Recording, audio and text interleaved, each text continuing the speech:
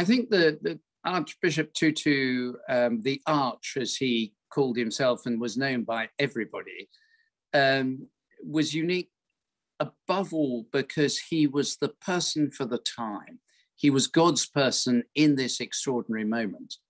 He was someone who'd grown up in the townships. He had a profound sense of justice that came from his deep faith in Christ.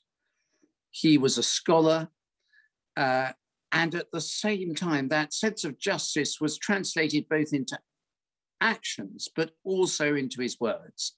So he preached justice, he lived justice, and that was combined in the most unusual way with a deep sense of forgiveness. And the fact that he and President Mandela were both in South Africa at the same time is what is so striking, because they both had the sense of justice, they both had the sense of forgiveness. And most people aren't good at the forgiving side, but it was his faith in Christ that enabled the Arch to forgive, because he knew he was forgiven by God.